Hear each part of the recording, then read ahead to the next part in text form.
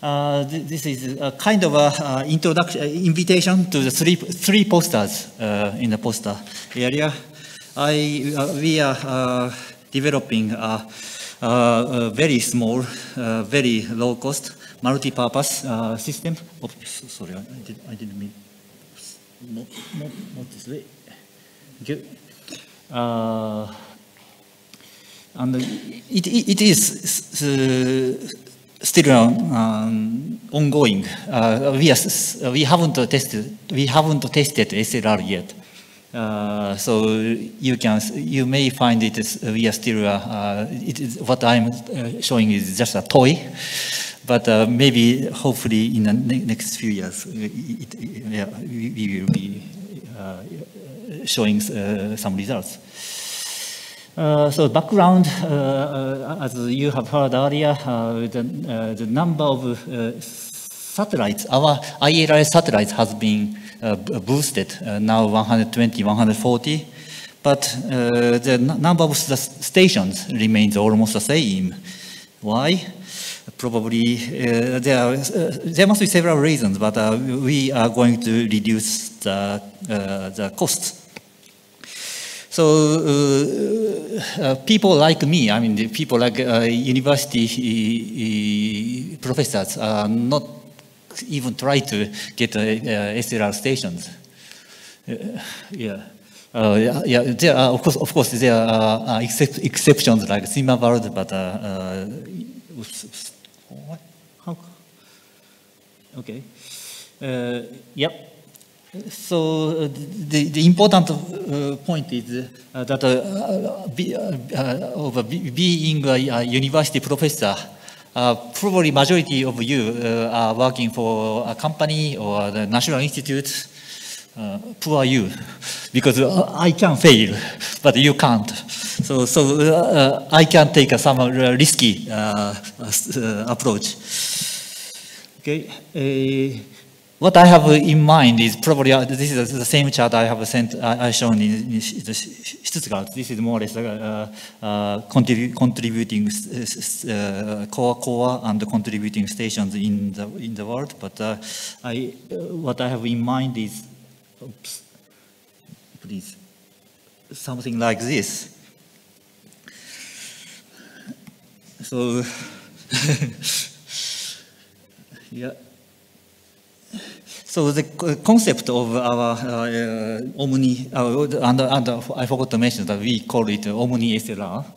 There are three major concepts. The first is the compactness. And actually my car is relatively small, but even the small car can carry the whole system. And the low cost, I wrote here at 6 million Japanese yen, but do not think this is a full package. Of course, we have to add more, but we actually have. But even with this amount of money, we got a timer, laser, nanosecond laser, mount, barometer, SPAD, camera, etc. And also we have, of course, the main purpose is SLR, but we also have other purposes. Such, for instance, we actually got some small budget from telecommunication company for their 6G generation communication. They want to use aircrafts at the altitude of 20 kilometers. So we are also asked to track these unmanned aircraft as well. So the technical approaches are following. I probably just mentioned the important things, and we do not use Courde path on-mount laser and detector, and we use nanosecond pulse laser. And you may think nanosecond is 30 centimeter. However, that's considering it's just one two-way, one-way, and also FWHM and RMS. It ends up with 7 or 8 centimeter RMS. And we also are taking an approach of gateless detection and timing system. And also, we are developing, we are using quite a number of Raspberry Pis. And by communicating with, by communicating a lot with Raspberry Pi, we can make the whole system. So it is a sort of a collection of independent systems. And the green is probably somehow new to this community. We found that only 100 watts is the energy consumption. So it is, we can make it just by a solar panel and also a battery. And we would like to make it open when, well, not now, but when completed, more or less almost all the software and hardware components in the future. This is how we collaborating with these three institutes, me, National Astronomical Observatory, and University of Tokyo as a main three institutes. But we are also collaborating with JAXA, the National Institute of Polar Research, NICT, GSI, Japan Coast Guard, and these companies, SoftBank and Vixen. And now, as I said, during the pandemic period, I initiated this project, and now we are in year 3, and we at least want to get some successful SLR in 1 year. Anyway, okay. I am going to show that this is not just a toy. Compared to Hasmon, so we just changed the 2 parameters, laser and the telescope. We assumed that we will be able to get a few thousand of returns per normal point for Ajisai, which can well, if the statistics are true, we will get a 2 millimeter normal point precision. Oops. Okay, and lasers ranging must be quite hard, but we will definitely try. And these are the pictures, but you will see the details in the poster. British colleagues may appreciate my hat. This is a cricket hat of Britain. Sorry, England. The next. This video showing Cryosat 2. At the center. So even at using such a relatively cheap, inexpensive mount, we can track the satellite quite smoothly. Of course, we have to check the quite details here, but I'm pretty sure the stability is much better than one arc minutes.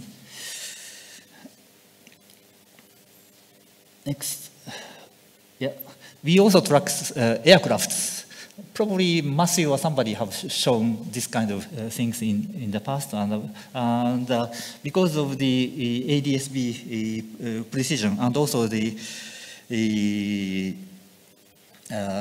frequency, the update frequency, it is not as smooth as the satellites, but that's not due to our software, but that's due to the aircraft, the ADS-B.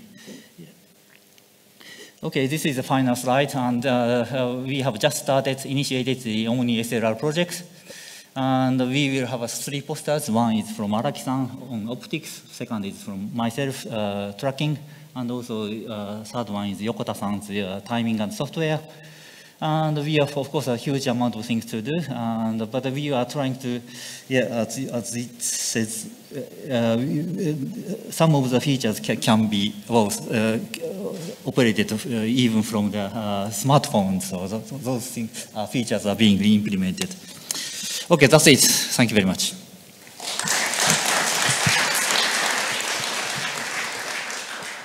Thank you, Toshi. Is there any question?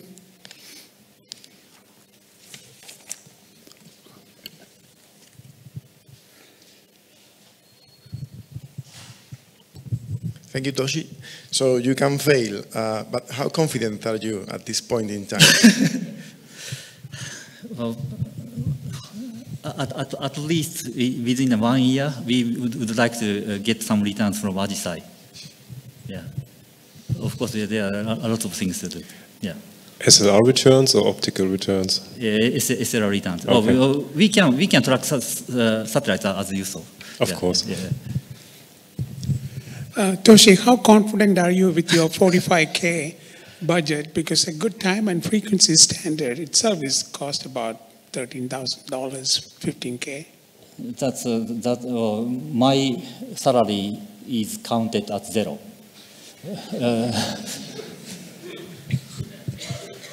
Any other question? Okay, Toshi, I saw the pulse energy. Thank you very much. One question, Toshi. I saw the pulse energy being very low. Would there be the possibility to increase that, or that's absolutely not possible? The pulse energy of the laser was very, very low, 6 microjoule. So we just started with a minimum and most inexpensive stuff. So we can, of course, as for instance, laser technology evolves, then we can switch it in the future. So that was just a very small laser for the start. Yeah. Okay. Well, yeah. Okay. Thank you. Thank you. With that, we are finished with the session for today, and we will continue tomorrow morning. Yep. And